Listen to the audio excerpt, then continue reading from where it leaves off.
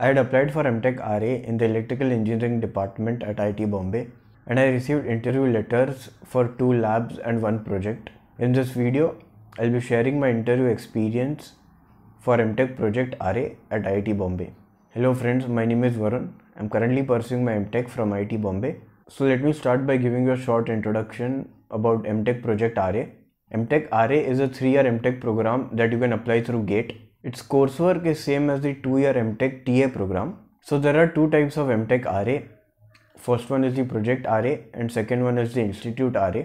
Institute RAs work on proper maintenance and functioning of labs. Project RAs have the responsibility of working on research project under the guidance of a professor. For Mtech RA admissions, candidates are shortlisted based on their GATE score. Then these candidates have to give additional test and interview for final selection. But due to COVID, there was no written test conducted this year and candidates were directly called to give interviews. The department had released a list of projects and the candidates had to fill a preference form based on their interests.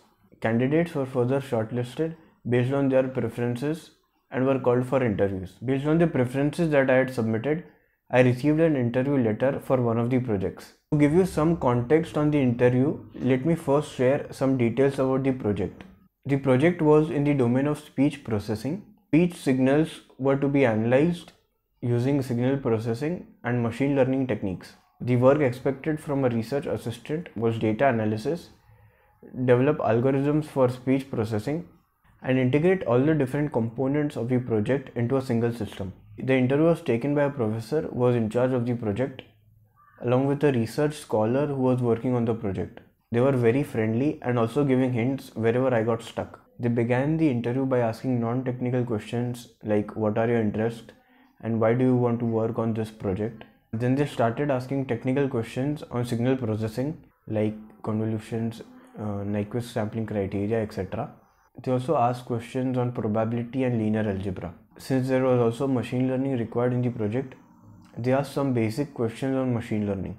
At the end of the interview, it became sort of like a discussion where we were discussing about the project. I also asked them several questions on the project and their expectations from an Mtech RA.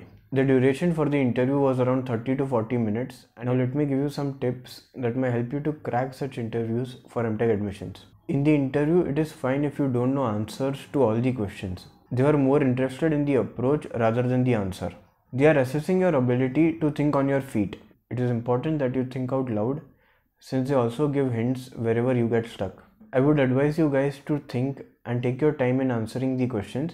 You might not have come across such questions before, so there is no structured way to prepare for such interviews. It is best to revise your GATE concepts before the interview.